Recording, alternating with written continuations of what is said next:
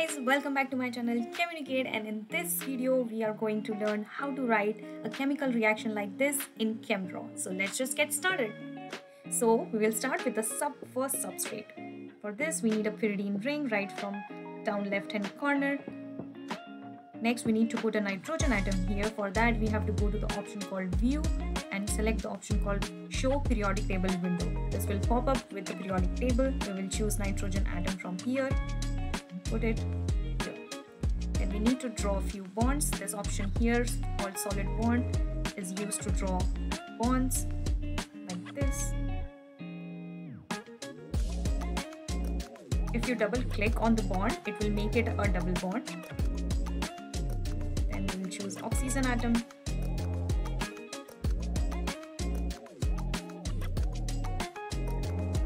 Now if we want to write here IPR, which is isopropyl group, for this we will go to the option called A.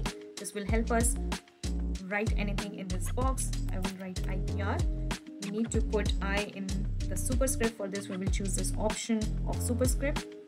Okay, we are done with our first molecule.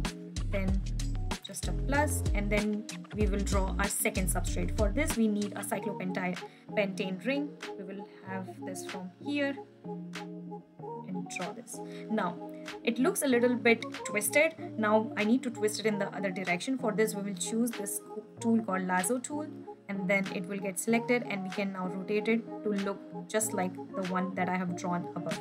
Now it looks fine. Now we need to draw the remaining bonds.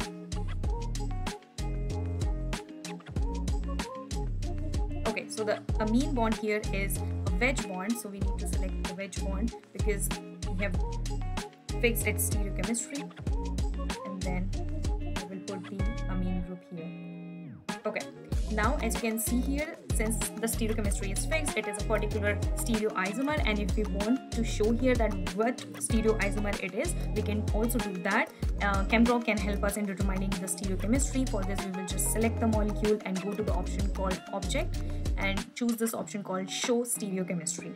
So now it shows us that this is the S configuration of this molecule. Now let's, for instance, if this was not a wedge bond and it was a dash bond, then it should have been an R stereoisomer. Let's just check this if Chemdraw works that way. I will change this wedge bond to a dash bond and it should change the S to R. Well, it does. So Chemdraw can also help you in determining the stereochemistry of molecules which are difficult to determine the stereochemistry of, and it can solve your problem. So let us go back to the wedge bond and it will change again the stereochemistry to S. So the next step is to draw this arrow. So I like to use usually the third arrow from the top row. So we'll select that and draw here, and again write the things which are present on the arrow.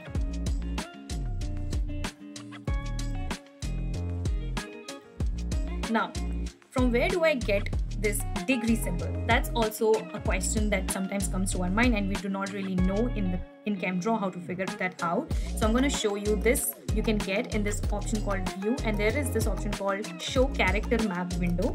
Now in this window you can get a lot of characters that you might need in future. So from here we will choose this degree option,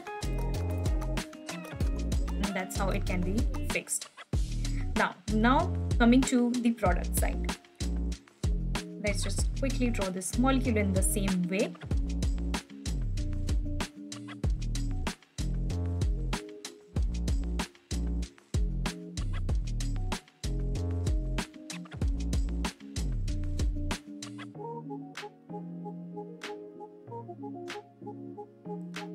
I know the molecule that I've drawn above in the product side is twisted and also having a different perspective. That's what I'm going to show you, that how do we do that. Actually that's pretty simple. You just need to know the correct options that are present in the Chemdraw to fix all your problems.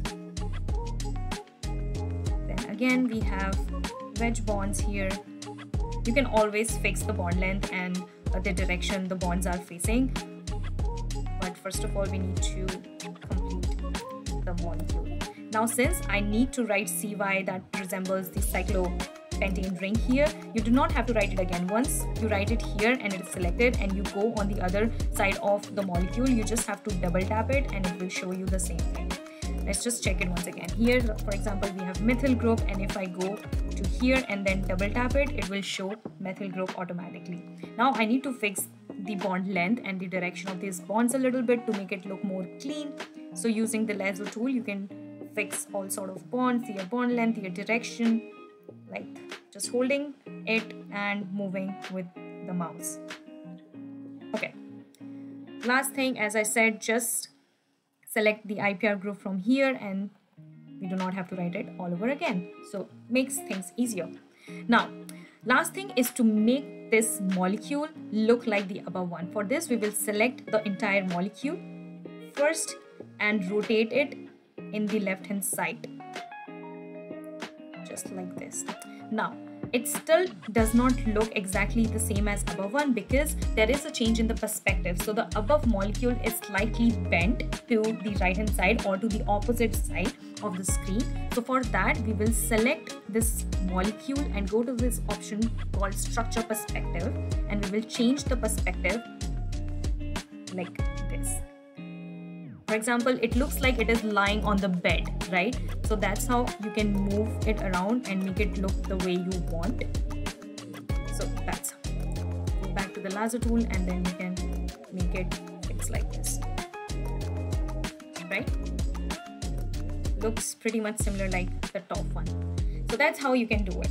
One additional thing that I'm going to show you in the video is how you can make your reaction look more colorful if you want to, or if you want to highlight some particular section of the molecule. So for example, if I want to highlight, let's say this cyclopentane ring and want to make it look colored. So for example, if I just want to make the bonds colored of this cyclopentane ring, I can go to this, I can select the cyclopentane ring and go to this option, and for example, I want to make it look blue. So that's how you can do it. Now, for instance, I do not want to just make the boundary like or just the bonds colored. I want to fill color in this ring. That is also possible. For that also you need to select this, but if you go here, it does not fill the color in the ring. For that you need to go to the other option called view, and here there is another option called show ring fill colors toolbar, and you go to that and choose the option that you want to fill in. So for example, it does not show the blue color, so we can do the custom and go to this blue color here and okay. So it shows the ring will full solid color. That's how you can highlight one particular section or make it look colorful if you want to. Let us try it once again. For example, I want to color this pyridine ring. Just select the ring and fill color of your choice. Let's say purple. That's how you can do it. So I hope this video was useful for you. There were some short tricks and some tips and tricks on how you can use Chemdraw and write such easy reactions. I hope this video was useful, and if it was, then please like, share and subscribe to my channel. And if you want to learn something different in Chemdraw is a very powerful tool, and we do not really know that how much you can do with this software. So if you want to know something that you see in a paper and you are wondering that how people have written such equation or how they have drawn it, then comment section is there for you to write down and let me know. You can also cite papers and ask me what particular reaction you're talking about, and I will have a look and show you how to draw that in Chemdraw. So till then, keep researching, keep working, take care of yourself. I'll see you next time. Bye bye.